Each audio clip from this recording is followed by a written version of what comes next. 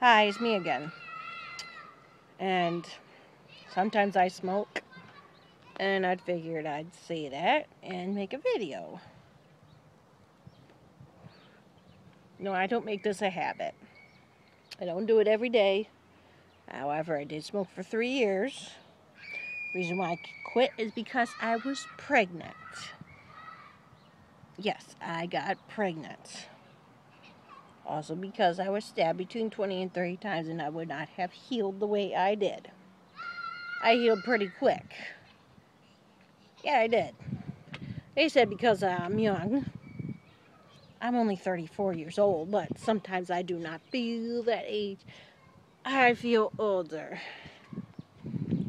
A lot of times I feel like I'm in my 60s, but people in their 60s, I guess, maybe they feel older. Maybe they feel younger. Who knows? But some days I feel like a kid. You know, it's just a black and mild cigar. It's wine flavor. But I do cigarettes. I like reds.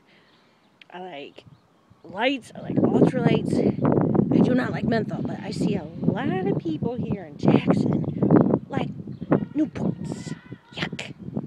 Yuck. I do not like the taste of menthol. It tastes terrible to me. But, you know, well, anyways, too much anything is bad for you. Even too much water is bad for you. You can drown.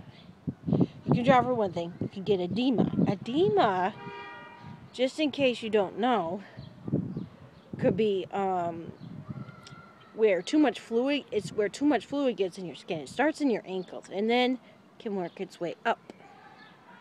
Because you have to level the amount of salt that is in your body. If you don't have enough, then that's what happens. It just floods your skin out. However, there are ways of getting rid of it, I believe. But I'm not 100% sure. You have to ask a doctor more about that. Don't quote me on it. But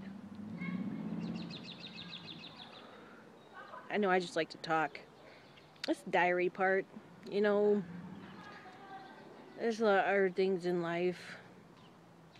I also like to step out and get fresh air because it does help. But I'm going to end this video right now because I'm getting cold and I want to go back inside.